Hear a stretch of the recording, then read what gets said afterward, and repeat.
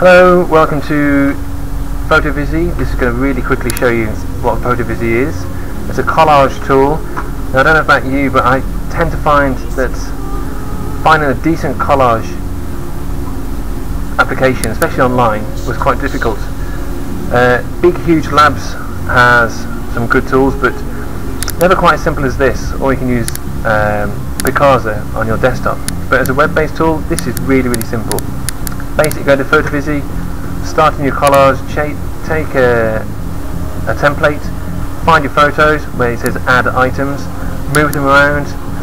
It's really good for children because they realise that they have to use the corners to manipulate the pictures properly. You'll see from this particular life cycle picture that it tends to just go fat in that butterfly picture.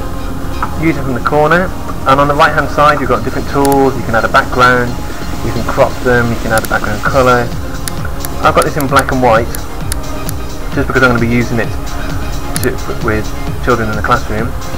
I can just register while I'm on the go, and then I can choose a size. So I can choose whether I want it desktop size, whether I want it small, medium, large, etc. Give it a title, and the children can do this themselves. They can make the collage, especially if you're using something like Glogster or any of those other poster tools.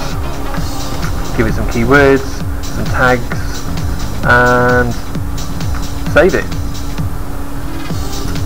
Once we've got to save,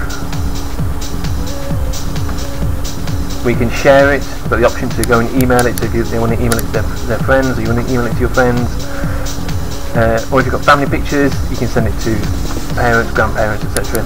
Download the picture, and as soon as you click download,